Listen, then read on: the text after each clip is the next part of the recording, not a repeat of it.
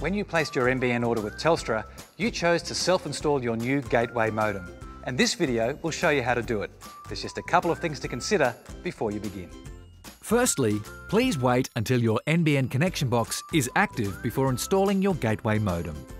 To check for activity, release the cover of the box by pressing the two clips and then lifting the cover at an angle to remove. An active connection box is indicated by the following green lights. Secondly, if you already have a traditional phone service and are moving your phone to the NBN network, then you need to be aware that if you have any of these devices connected to your phone service, including medical alarms or back-to-base security alarms, they will no longer work after you've completed your self-installation. Also be aware your telephone wall sockets will not work on the NBN network.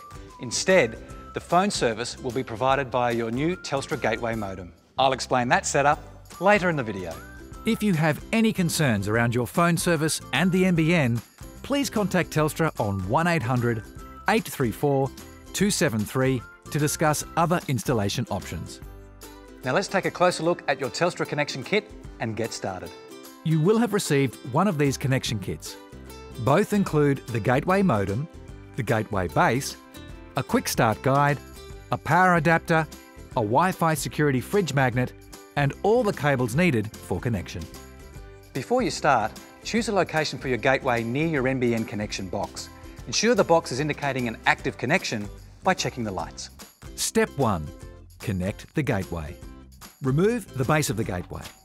Pick up the cable with the red and yellow plugs on the ends. Insert the red end into the red WAN port on the gateway. Insert the opposite yellow end into the Uni-D port on the NBN connection box. An email or SMS will have already been sent to you identifying which Uni-D port to use. Step 2. Power the gateway. Insert the power cable into the gateway and plug the adapter into the wall. Make sure the power point is switched on. The power light should be on and solid green. If not, turn the gateway on by pressing the power button. Wait for the online light on your gateway to turn solid green. It can take up to 10 minutes for the gateway to register with the Telstra network, so please be a little patient. Step 3. Connect your devices.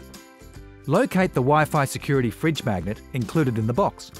Your Wi-Fi name and password are also printed on a removable sticker on the side of the gateway. On your Wi-Fi enabled devices, search for Wi-Fi networks to find your gateway. Select the name printed on your Wi-Fi card from the search. When asked, enter in the password, which is also on your card. If you want to maximise your internet speed, use an Ethernet cable. Connect from any of the yellow ports on the bottom of the gateway to your device's network port. Now, let's get your phone connected. Plug your existing home phone into the green phone port. When the phone light on the gateway turns green, you will be able to make and receive calls. It can take up to 10 minutes for the phone to register, so please be a little patient. Test that your phone works by listening for a dial tone. Remember, your gateway must be on to make and receive calls. Some NBN installations may include a battery backup if available and selected by the customer. If you are new to Telstra on the NBN, then your installation is now complete. If you are an existing Telstra customer, then please remove any old modems that were connected on your old service. Installation is now complete, and this is what your Telstra NBN gateway setup should look like. For information on recycling your old equipment, visit the website on your screen.